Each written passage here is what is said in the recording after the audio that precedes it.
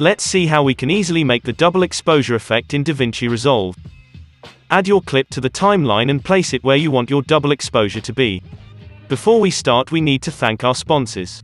Today's video is sponsored by Ferrari, Dolce & Gabbana, and the Krusty Krab. Go to the color page and draw a mask around your subject. Add a bit of softening to the mask.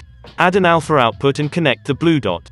In the edit page, drag a background clip and place it in top of your current clip. In the composite panel, set the composite mode to foreground. Select the first clip, go to the composite panel and set the composite mode to alpha. Drag the second clip around and place it where you think looks better. Our double exposure still looks terrible. Duplicate your first clip and place it on the top of the others. Play around with the composite mode and opacity to find what works in your case. When you are done, select all of your clips and move them up in the timeline. Drag and drop a solid color in the bottom and change the color to white. Now let's move our 3 clips up again and place a background clip in below. Experiment with the composite mode and opacity until you are satisfied with your results.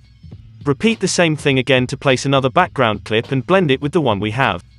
Add an adjustment layer on top of the clips and add the film damage effect. Place the settings to your taste, and add another adjustment layer on top. Add a film grain effect. Move both of the adjustment layer up and place another one below them.